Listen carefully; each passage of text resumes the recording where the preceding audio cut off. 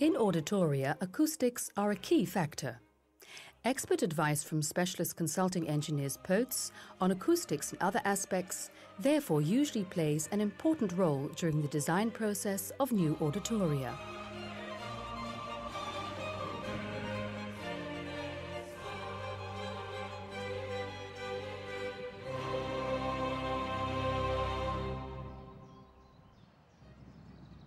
Peutz is settled in London, Paris, Düsseldorf, Zoetermeer and Mook in the Netherlands and has around 150 employees. Peutz is active in room acoustics, noise control, building physics and architectural acoustics, environmental technology and electroacoustics.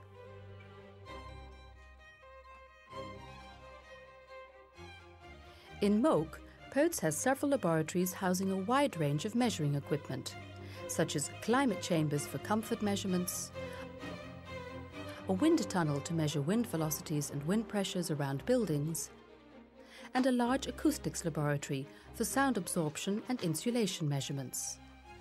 In this laboratory, several scale models are situated. These are used to study sound propagation in concert halls and theatres. Peutz also uses acoustic computer models, but persists in using scale models for auditoria with curved shapes, because of the physical imperfections of computer models. This is one of the reasons that Peutz was appointed for the refurbishment of the Royal Albert Hall that started in 1995. I'm now sitting in front of the scale model of the Royal Albert Hall, a 1:12 scale model that has been built in the laboratories of Peutz here in Mook in the Netherlands. Amongst 12 of the world's leading acoustical offices, Peutz was appointed for this job because Peutz were able to convince the principal of the immense importance of the use of scale models above computer models. We started with making the exterior of the scale model, and then we modeled all the materials inside. To tell you something about the materials we have used, there is, for instance, all the audience materials, the mushrooms as they are hanging from the ceiling, and also the cove. One of the aspects of the acoustics were to investigate the impact of the cove and the impact of the domed ceiling on the acoustics of the hall. And there was a great desire to improve the acoustics of the hall, or at least not to make it worse during the refurbishment of the concert hall. An important parameter in room acoustics is the reverberation time. Applying absorption material and the choice of materials can strongly influence this reverberation time. We are now standing in front of the reverberation room. Why is it called reverberation room? That is because there is a lot of reverberation in this room. All the reflections take a long time to die away.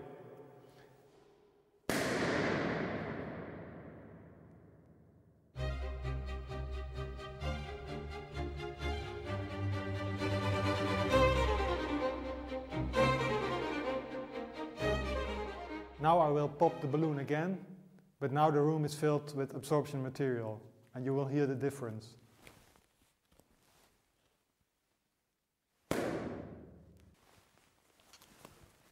You heard that the reverberation time is a lot smaller now, because a lot of sound is being absorbed by this material.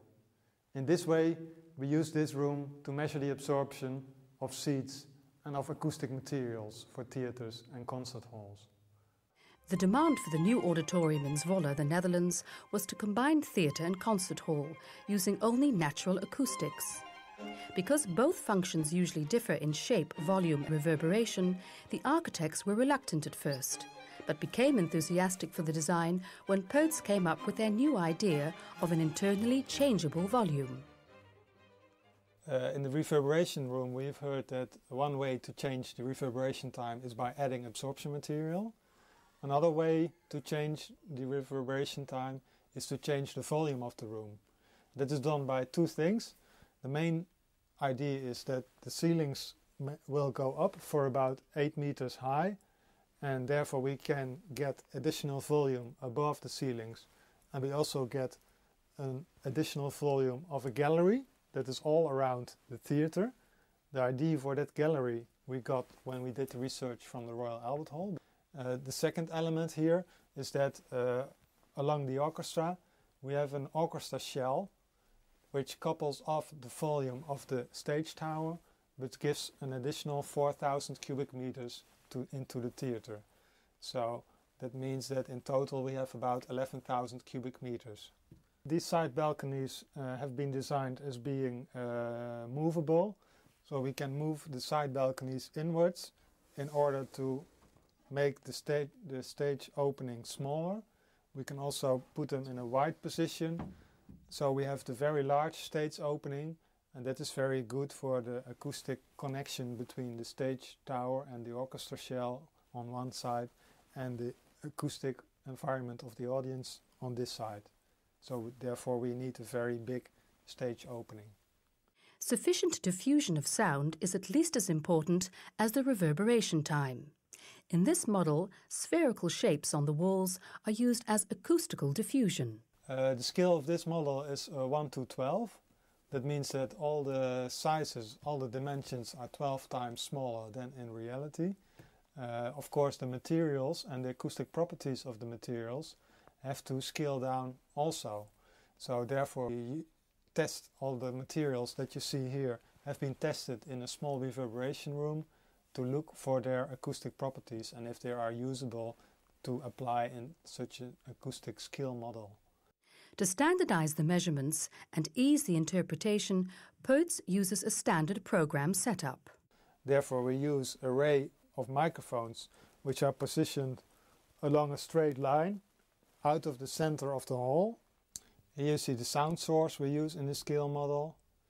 It's of course not comparable with a music instrument, but this is used to make pink noise with a frequency that is high enough to be used in the scale model. The reason a high-pitched sound is being used is that for correct measurements, the wavelength should be scaled down similarly with the model. Because the wavelength is inversely related to the frequency automatically becomes higher. The sound produced by the source is a pink noise that contains all the relevant frequencies for the acoustics. The pink noise you've just heard is from the noise source that is used in the scale model to measure the impulse response. The impulse response is the response of the microphone and the hall on an impulsive sound, as if I clap in my hands and we record the arrival of all the sound energy with the time. Here on the screen we now see the energy time curve. We see the arrival of the energy of sound versus the time. We can distinguish in that between the arrival of the direct sound, then we usually have some early reflections, and then we have the reverberation, which is the statistical sound. Another type of equipment we use in these scale models is this type of equipment, which is a dummy head on scale, a scale 1 to 12, with microphones on both its ears. This dummy head is being used for hourlization. What do I mean with hourlization? I mean that we record a binaural response, so we measure the sound response from the source to the left ear and to the right ear, and by using the computer, multiplying these measurements with real music, we can listen to the acoustics in the hall with stereo headphones, and we can listen to the sound as if we were in the real hall. You will now hear an example of an oralization of speech in the theatre situation and in its concert situation, using the scale model of Zwolle, as if you were seated on the first balcony. Now the auditorium has been transformed into the theatre arrangement, with increased sound absorption. By adapting the acoustics, this concert hall could also be used as a theatre. At the moment, the hall is in concert arrangement. You have heard a big acoustic difference between both situations. Also, that speech is less intelligible when there is too much reverberation. Now you will listen to music in both theatre and concert hall arrangement.